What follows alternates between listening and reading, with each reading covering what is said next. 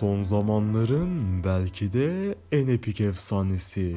Evet, REACTION1545 efsanesinden bahsediyorum. İnanın daha ne kadar bu şekilde 1545 efsanesi göreceğiz hiçbir fikrim yok. Fakat bu anlatacağım 1545 efsanesi belki de 1545 ailesinin sonunu bile getirebilir. Kendisi üst derece hackerlığa sahip, yani psikopat efsanelerden birisi.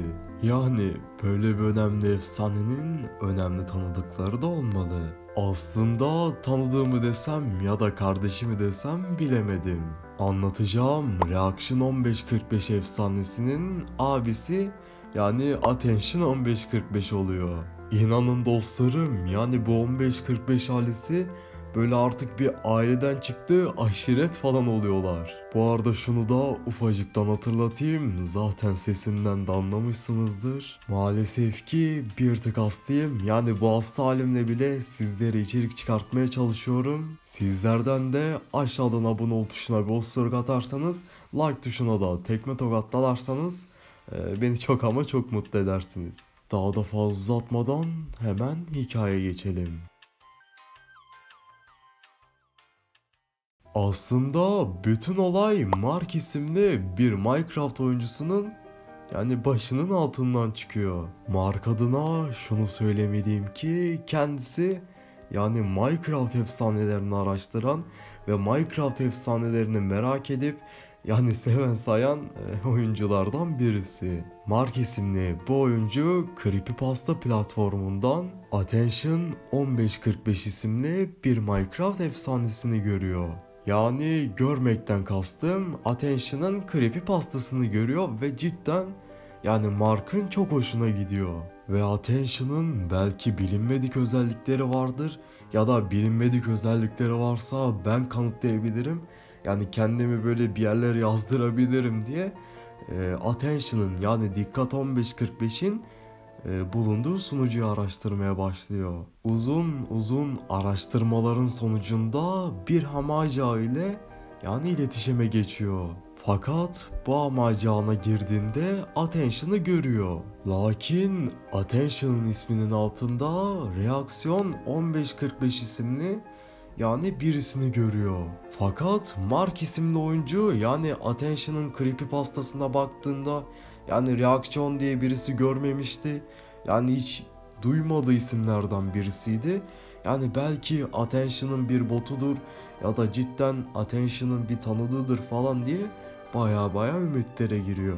Bu arada görüyordan kastım, bildiğiniz gibi bir tane amacı ağına girerseniz böyle aktif olan mı dersiniz ya da aktif olmayan kişiler böyle yan tarafta gözükürler.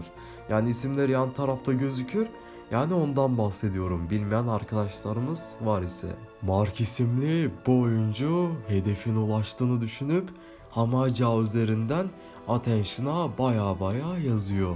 Fakat o kadar yazmasına rağmen, dolu yazmasına rağmen Attention'dan saatler günler geçmesine rağmen hala cevap alamıyor.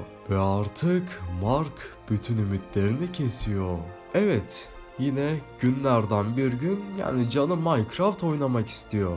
Ve Minecraft'ta ise eskiden kurduğu hayatta kalma sunucusuna girme kararı alıyor. İyi güzel sunucuya giriyor, bir takım aletlerine bakıyor, bir şeyleri çalınmış mı? Efsanelerden falan düşmüyor. Yanlış anlamayın dostlarım.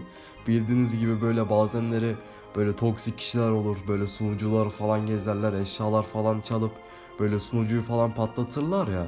O yüzden öyle küçük bir denetim yapıyor diyebilirim.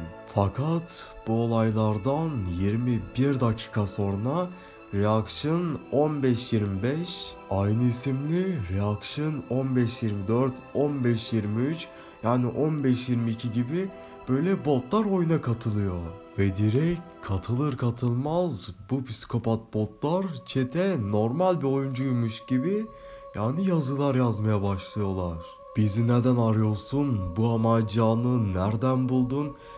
Bizi neden araştırmaya başladın gibi Yani böyle ürpertici sorular sormaya başlıyorlar. Mark isimli Minecraft oyuncusu da ne yapacağını bilmezsizin yani artık hayal mi görüyorum deyip yani tab tuşuna basıyor, fakat tab tuşunda da kimse gözükmüyor. Ama gözükmemesine rağmen chatten mesajlar geliyor. Yok atıyorum reaction 15-24 neden bu sunucuya girdim falan, tehditler savuruyorlar, fakat taba bastığında kimse gözükmüyor, sadece kendisini görüyor. Mark isimli bu oyuncu da korkmanın bir şeye faydası yok diye yani chatten onlarla böyle korkusuzca konuşmaya başlıyor. Mark'ın da söylediğine göre yani sizleri tanımak için, sizlerin nasıl özellikleri var tanımak için falan yani araştırdım, bu amacana falan girdim diyor. Ve Mark aynı zamanda bir şey fark ediyor.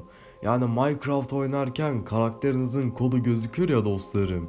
O kol böyle yavaş yavaş kanlanmaya başlıyor. Yani sanki gerçek hayattaki gibi, böyle akma animasyonu gibi, yani cidden epik bir şey.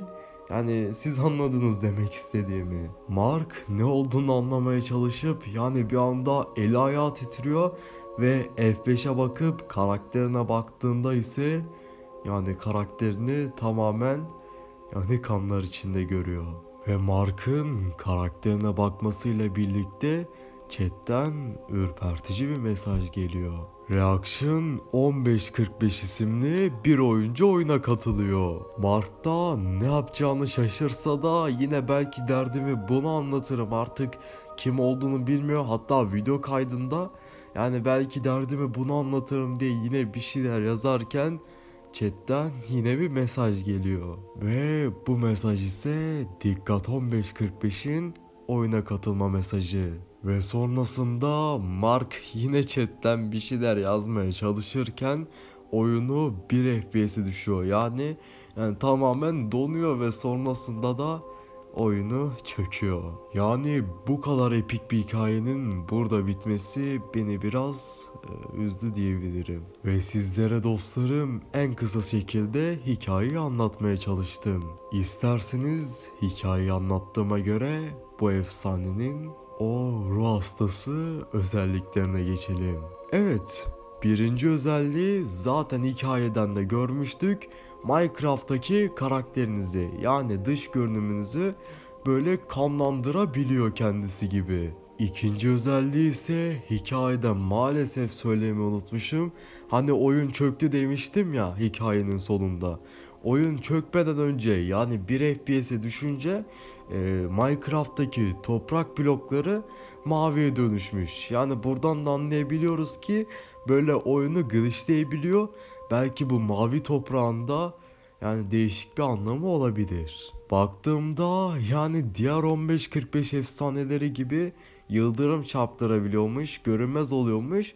Zaten bu özellikler full yani bütün 1545 efsanelerinde var. Yani olmayan 1545 efsanesi tanımıyorum. Ve son olarak da oyunu çöktürme özelliği, zaten bunu da hikayede görmüştük. Sizin de bu efsane hakkında teorileriniz falan varsa yorumlara uçun dostlarım. Ben burada videoyu bitireceğim. Kendinize iyi bakın. Allah'a emanet olun.